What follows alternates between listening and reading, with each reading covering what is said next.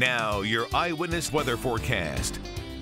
And thanks for checking out your forecast. I think we have a pretty nice Wednesday coming up, especially if you like it sunny and warm. 40s in the morning, low 50s by lunchtime, low 60s in the afternoon. The wind will be gusty and just an isolated chance of a rain shower. Most of Wednesday will be dry for us.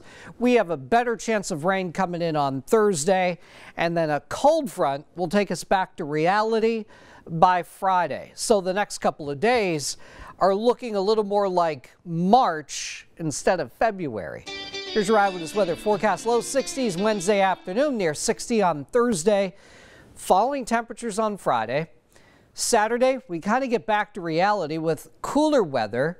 Sunday's highs near 50. Make sure you use the Eyewitness Weather app and get updates on your forecast whenever you want.